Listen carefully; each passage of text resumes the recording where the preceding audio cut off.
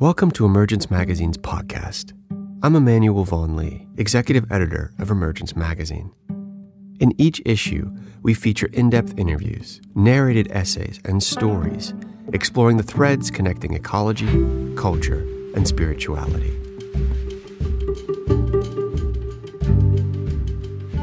Bill Porter, famously known as Red Pine, is a translator of Chinese texts and an author. His translated works include the Diamond Sutra and the Heart Sutra, and his books include Zen Baggage and the Road to Heaven, Encounters with Chinese Hermits. In this interview with staff writer Chelsea Steinauer Scudder, Bill Porter reflects on the hermit tradition in China and the years he spent meeting hermits still carrying on this ancient tradition. Chelsea spoke to him about his encounters and conversations with hermits and explores his long history with the great Zen and Taoist poets of Chinese history and why their words remain relevant today. Well, it is great to be here with you, Bill. You've written numerous travelogues and accounts of your experiences in China using your given name, Bill Porter, but a lot of people actually know you by the name Red Pine, the name you use translating Chinese texts and poetry. And I wonder if we could just begin with hearing how you chose that name and why you use it. Red Pine is a name I started using when I moved out of the monastery in Taiwan, where I'd been living in these two different monasteries for almost 4 years, where I was Victorious Cloud. And when I moved out of the monastery, I needed a new name. I couldn't use Victorious Cloud on the street. Just before I left the monastery, the abbot had given me the poems of Cold Mountain, with some, and he'd pirated Burton Watson's English translations of 1/3 of them. So I had actually started looking at the poems and started translating them, because I discovered that translating is a great way to learn a language. Is that you can read something in Chinese and think you understand it, but if you try to translate it, you really discover areas that you don't really know that well, and so you work hard to get a better understanding. And so I was doing that, and moved to this farming village on this mountain outside of Taipei, and I'd have to support myself. In the monastery, I didn't need any money; that they just took care of me. And so I needed to teach English. It's the first thing you do in Taiwan to make money as a foreigner. So every Monday, Wednesday, Friday night, 6 to 8, I would teach English conversation, but I had to take a bus to come down to the mountain to do that. So one day on the bus stopped at this big billboard advertising Black Pine Cola. And I said, that's it. That's the name. But black is a Japanese color. Red is the Chinese color. So I started using the name Red Pine.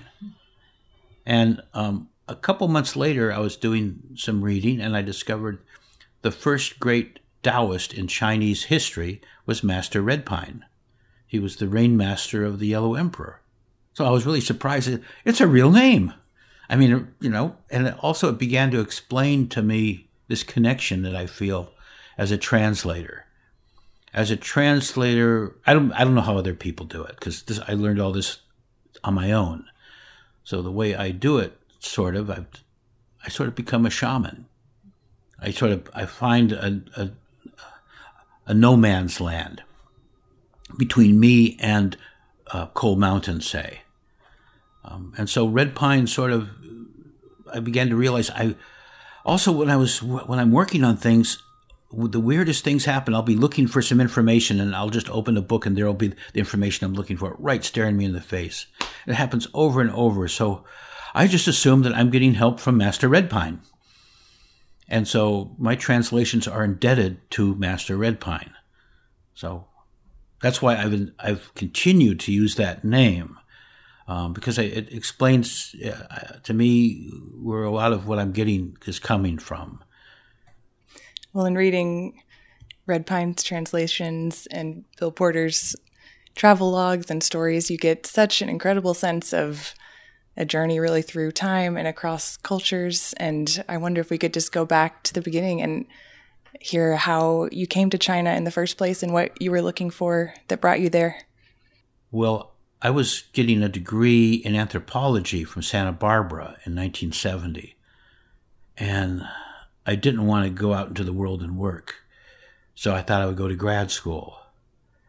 And so I thought I would apply to Columbia University because they had a wonderful department. Margaret Mead, Ruth Benedict, a lot of great anthropologists were teaching at Columbia in the 70s. So I applied to Columbia, but I didn't have any money.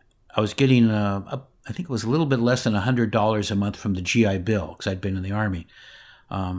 Anyway, I was checking all the financial aid, and there was a language fellowship available.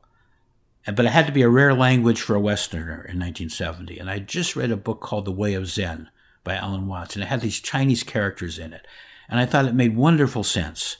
It dovetailed with a lot of the things I'd been exploring from a very different perspective. I'd been taking classes in statistics, computer programming, finite mathematics, but suddenly Zen just really resonated with me. So on the form, I just wrote in the word Chinese. I actually, I had no interest in Chinese or China or anything. I needed to write something, and I moved on to the next box and checked a couple more. And anyway, they gave me a 4-year fellowship to study Chinese at Columbia. And so I went there, and I felt like a fraud because, again, of my total lack of enthusiasm, much less interest for the subject. And so I started studying Chinese at Columbia along with anthropology, and I met a Chinese monk in Chinatown who invited me to come to his place, and he taught me how to meditate. And every weekend or two, I'd go out to his place up the Hudson and spend a couple days just at his little place there. And in the course of doing this, I lost all interest in anthropology and got more and more interested in Buddhist practice as an personal experience, not so much as the acquisition of knowledge. And so I realized I had to solve this dilemma. And so after 2 years, I quit. I gave them back the fellowship so they could give the other 2 years to someone else. And one of my classmates at Columbia had been to Taiwan, and he gave me the address of a monastery he had visited. And I wrote them, and they said, come on over. I mean, monasteries aren't cut out for everybody. But for me, it was like heaven. It was no responsibilities whatsoever. I let the outside world just disappear. Nothing mattered. All I had to do, just get up in the morning and go to sleep at night and fill the day with whatever I wanted to do. I was a foreigner, so they didn't know what to do with me. They never had a foreigner before. So I wasn't required to do anything. And when I would actually ask to do something, they wouldn't let me, like sweep up or clean up or whatever. So I meditated a lot, and I started reading a lot. And that's when I started learning how to translate it, because I decided translation was a great way to improve my Chinese. And so by the time I really got into it, that's when the abbot said, you should be a monk if you're going to continue staying here. And I left. So I moved up to this farming village that my sponsor had told me about. It's at the very top of this, near the top of this mountain outside of Taipei. It's now part of a national park, but a very bucolic place, just nothing but farmers raising cabbages and calla lilies. And you were translating during that time? I was translating Cold Mountain. And and then I had an edition of Cold Mountain's poetry from the Qing Dynasty that I bought in Taipei, in addition to the one the abbot gave me, but this was a better one. And after Cold Mountain's poems, there was another poet named Stonehouse. And I liked his poetry even better. And so I started translating his poetry, and also published an edition of his poems. And then I got married.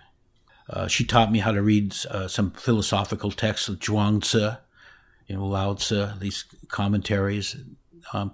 But then I had to get a job. I mean, teaching English, I was making maybe $300 a month. So I needed a real job. And so I stopped translating. And then I was just, working at this radio station, the old U.S. Army radio station that became a nonprofit when we recognized China. And so I worked there, for a few years. And at a certain point, I applied to the Guggenheim Foundation because I thought, these people like Cold Mountain and Stonehouse, are there really people like that? Were there really people like that? Or is this just a fabrication? So I applied to the Guggenheim Foundation to go to China to find hermits. And I was interviewing the son of the richest man in Taiwan. It's one of my weekly interviews. His name is Winston Wong, and he owned the world's largest plastics company, Formosa Plastics. And so I asked him at the end of the interview, I said, so did you ever see the movie The Graduate?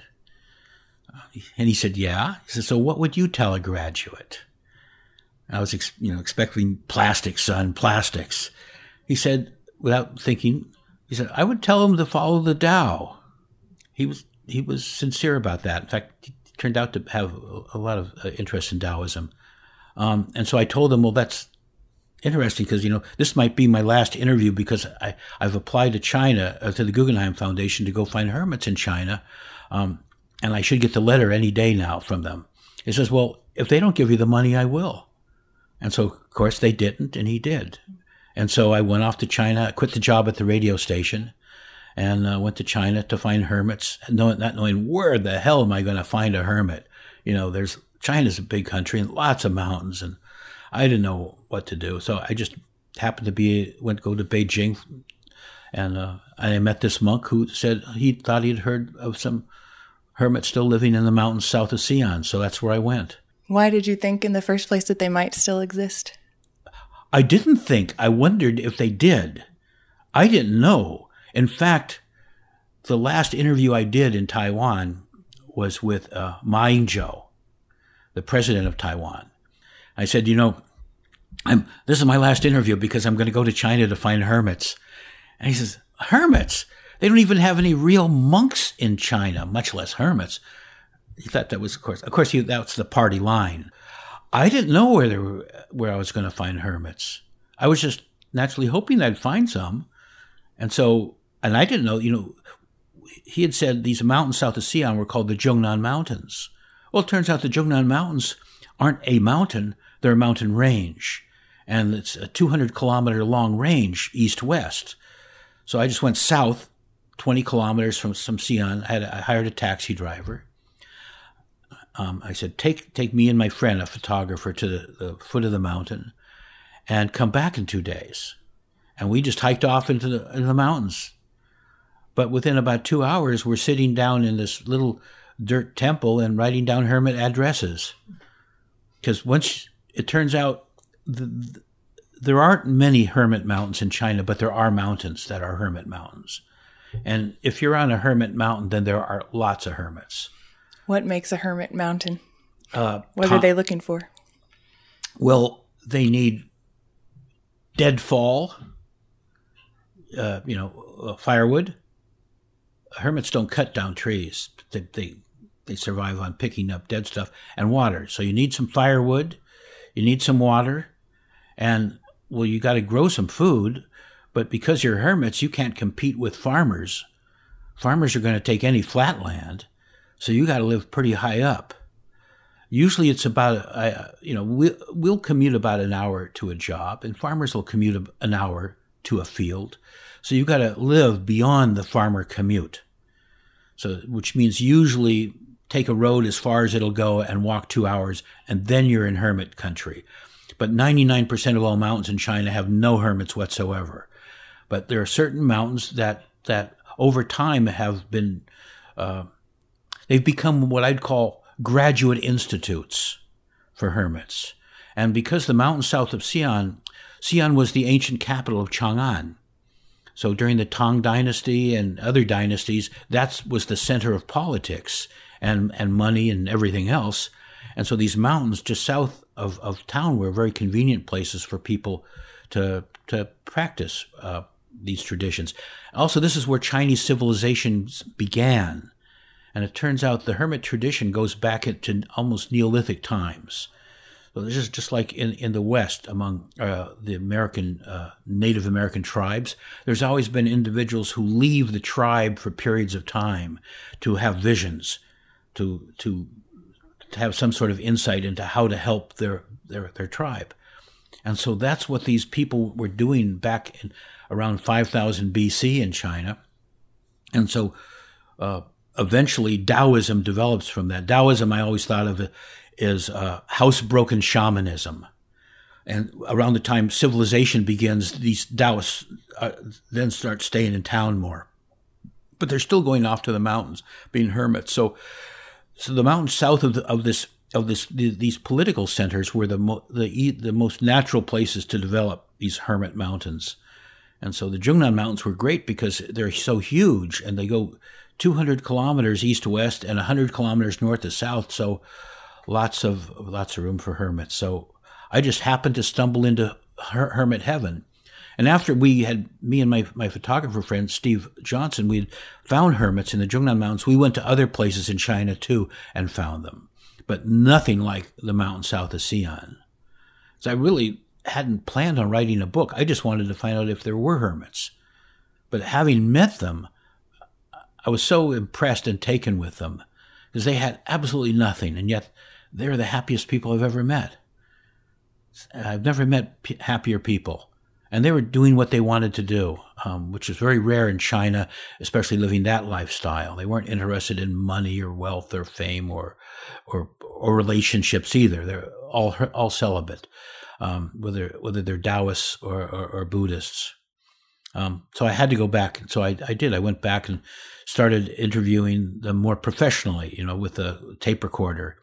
And my friend Steve would take photographs, and then I went back a third time and did more photographs, more interviews, and then came back and wrote a book.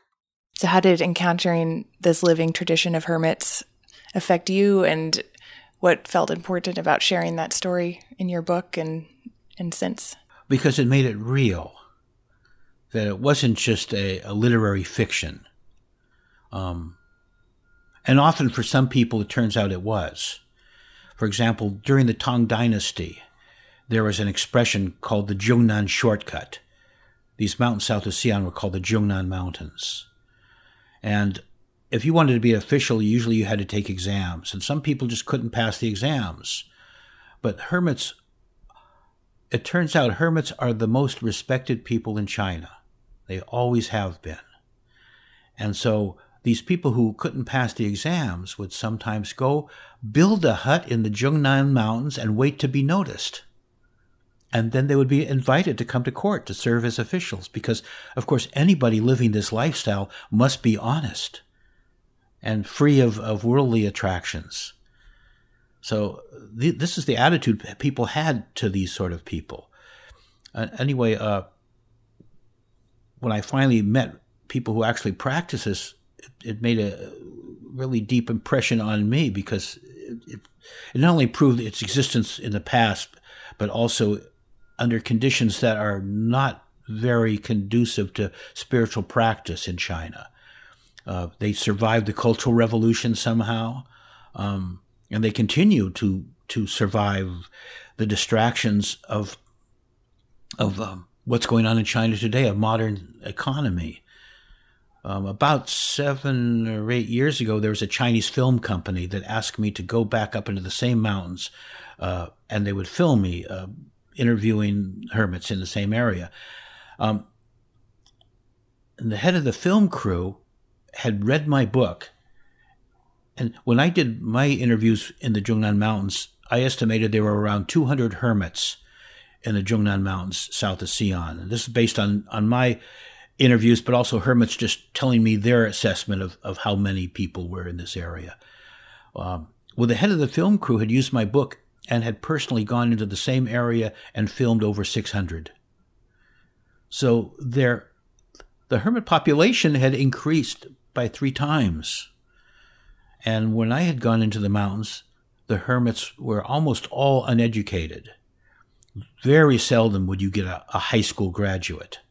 These were people who were devoted to their practice, which of course is even more impressive for a person like me to see people so devoted to they made me feel like I was a slackard. And that's in a sense why I wrote that book. I wanted to inspire Westerners in their practice. So I see that these people have been able to survive the conditions that that have been going on in China, and yet they're doing their practice. So you guys should work a little harder. That was really my idea, and also it made me want to do that in my own life too. So that's what inspired me to write that book, and that was the effect it had on me, and it just continued to inspire me into doing Buddhist texts, because I want to transmit what I can, to the extent I understand things, to Westerners, which is odd. Because that was always my intent, but it turns out my following, to the extent I have a following, it's not in America. It's in China. It's funny. I think that book about hermits, Road to Heaven, it's been out since '93. So what is that? That's 25 years. I think maybe it sold 40,000 copies. Well, in China, it sold 500,000 in translation. So there's a real interest again, maybe, in what these hermits have to the offer. Chinese are intensely interested now in not just their own culture, but alternatives to what's going on in their own culture. That is, they're trying to rediscover their roots, and sometimes it's easier to hear about that and learn about it from an outsider, someone who doesn't have an axe to grind, and someone who speaks with a different kind of voice, because I speak differently than a Chinese would. I'm not deferential. I don't couch everything, and I'm not afraid to honestly portray the facts of a situation, whereas the Chinese would be a little sensitive about offending somebody. Not that I give offense, but I wonder if you could speak a little bit to what comes through in this poetry, and what seems to be true for the hermits is the real importance of solitude and of connection to the mountain itself. And I wonder if you could speak a little bit to that relationship to place. Well, hermits have always had to live where nobody else wants to live. I wouldn't say so much that the hermit idolizes or puts wild nature on a pedestal. It's just that they need a place to live. And of course, solitude is an important aspect of any spiritual practice. So living in a city is not ideal. But the Chinese have a saying. They say the little hermit lives in the mountains. The great hermit lives in town. Whenever they tell me this, though, I say, but you can't be a big hermit unless you've been a little hermit. Once you develop that practice in the mountains, you can bring that solitude down the mountain with you. But to begin it, you've got to have quiet before you become quiet. So these hermits choose mountains where typically that are close enough to a city where there's some intercourse. That is, because a hermit can't support themselves completely. They're going to need a little help. So they choose mountains near traditional centers of Chinese culture. That's where I've found most of the hermit mountains. And again, they have to rely on trees that die. And so every hermit sort of needs a territory, like a wild animal. I estimate it's 15 minutes. That's sort of the hermit buffer, the hermit territory, about 15 minutes. If you're in a mountain area, then every 15 minutes you're going to meet a hermit if it's a hermit mountain. Because they need a room to gather that wild, the detritus for burning for fuel. Also wild plants. And then, of course, water, and of course, solitude, because it's not like they make much noise. But 15 minutes does help when you're in the mountains. You don't hear anybody, talking 15 minutes away. So they live in the mountains because that's simply the best place to go to find solitude. I wonder if you would read a poem for us. 鱼的岸深处，寒山可长抱，微风吹又送，静听声已好。下有半百人，喃喃度黄老。10年归不得，黄雀来时到。Looking for a refuge? Cold mountain will keep you safe. A faint wind stirs dark pines. Come closer, the sound gets better. Below them sits a gray-haired man, chanting Taoist texts.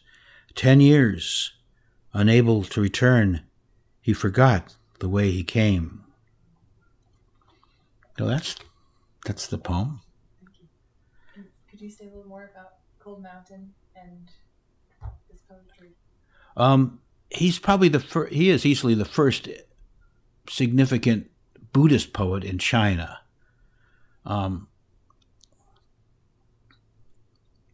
Nobody knows anything about him, really.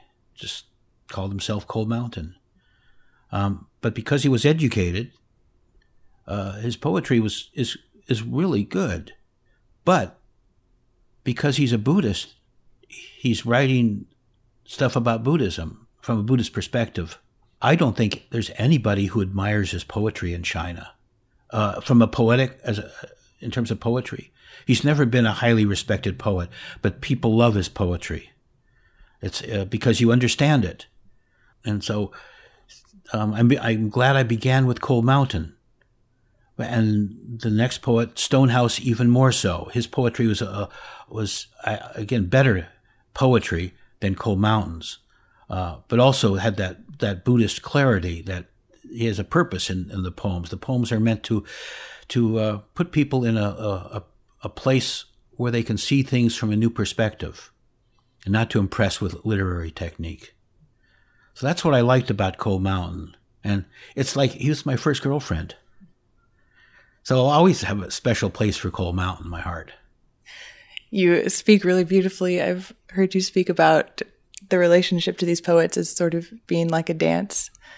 Oh yeah, yeah. I've got it's about 15. When was it? Around 13, 14 years ago. I was invited to a conference on Chinese poetry at a college in Boston called Simmons. I think that was the name of it, Simmons College. And they asked me to give a talk or write a paper about translation. And I had never, ever thought about what I do. You know, you do something and you don't know how you do it. So that's when I thought, well, what am I doing? And that's when I realized the metaphor I came up with was this dance metaphor.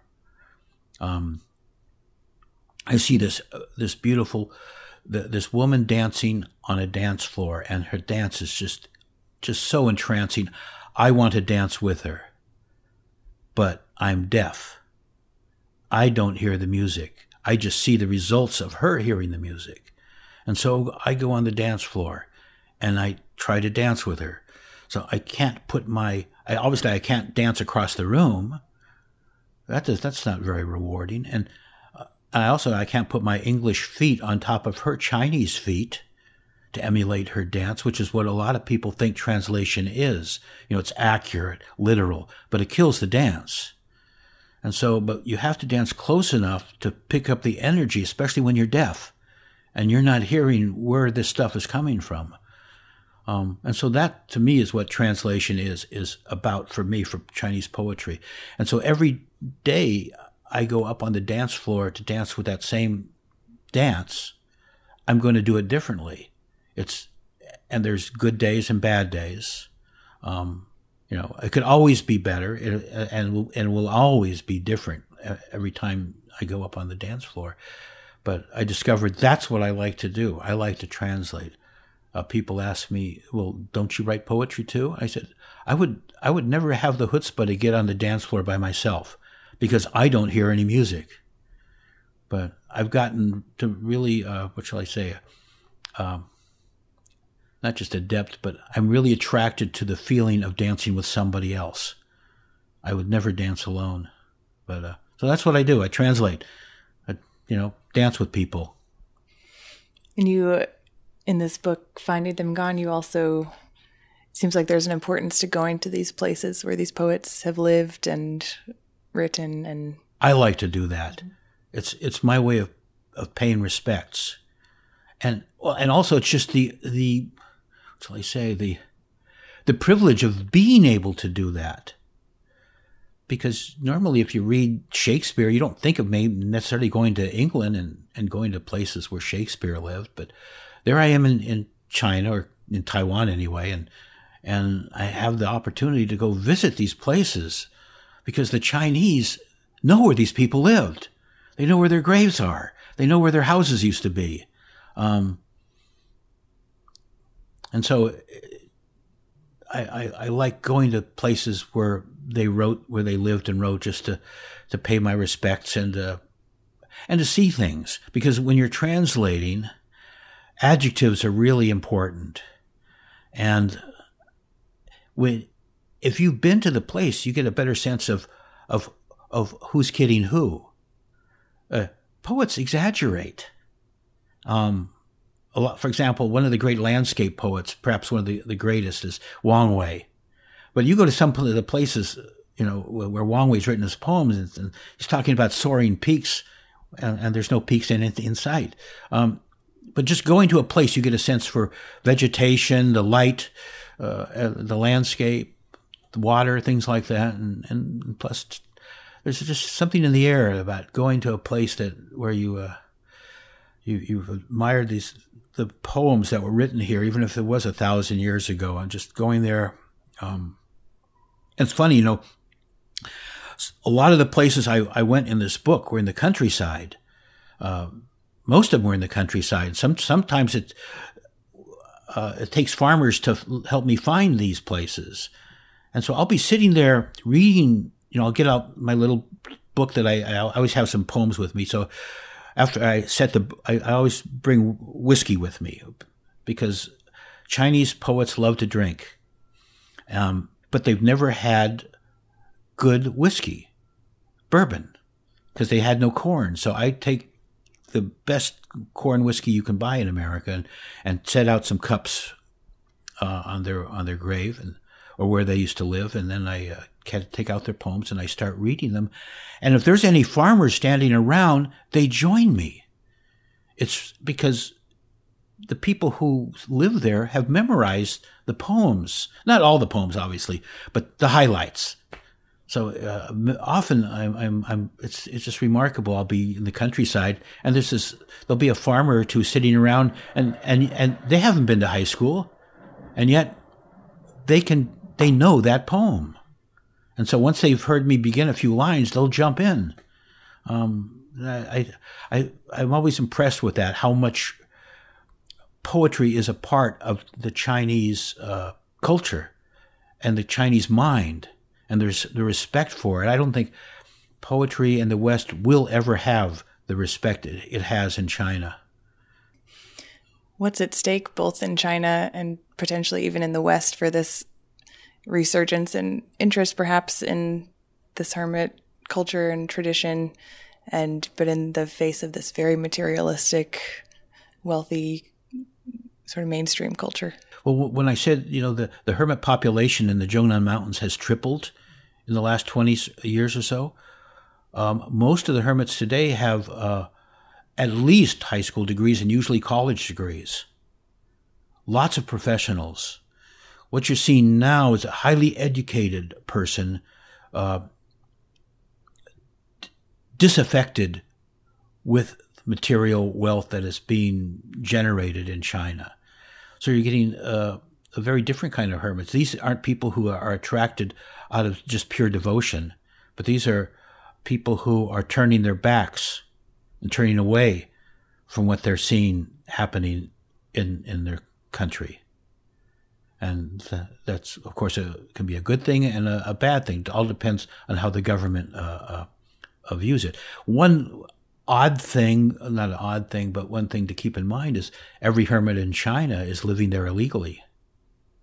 They're all living on government land. And think about that if that happened in America, if you were living on Forest Service land. how long would that happen? As soon as they see your smoke, you're gone. But these people have been living there for thousands of years, and the government is not about to touch them because they are so highly respected.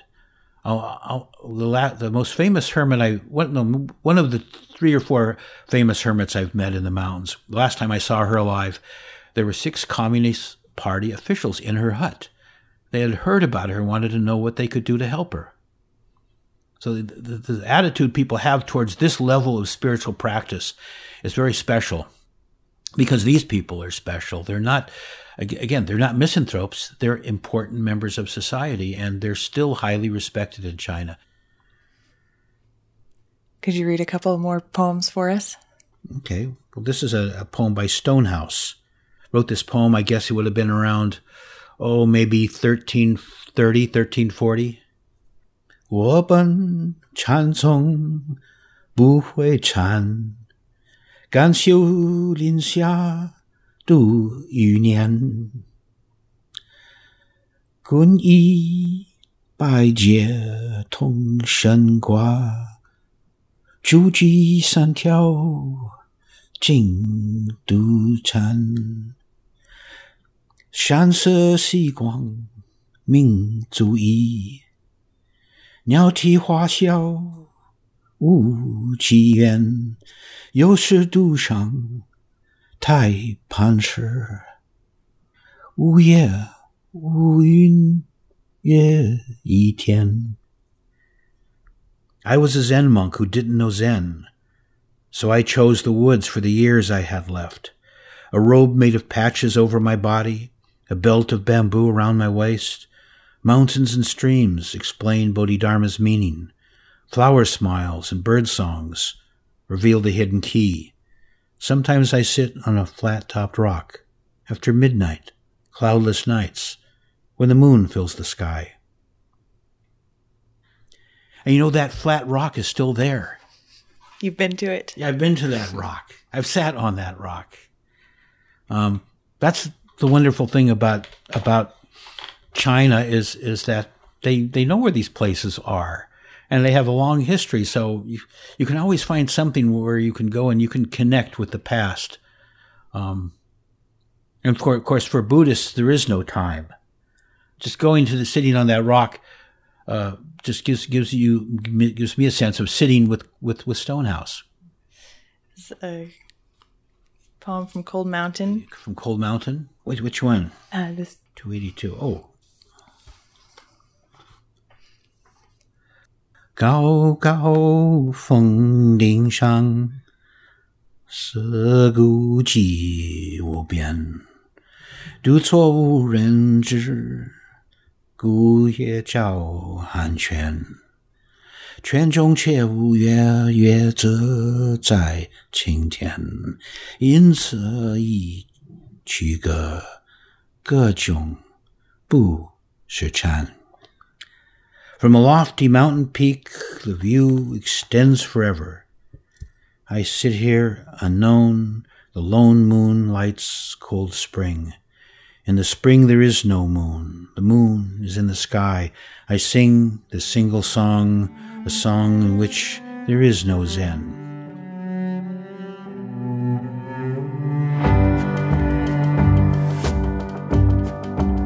Emergence Magazine is an initiative of Kalliopeia Foundation.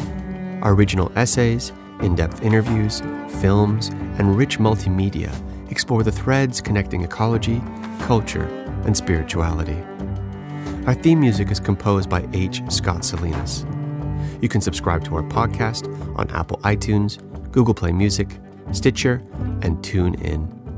To subscribe to our newsletter and check out more of our stories, visit emergencemagazine.org.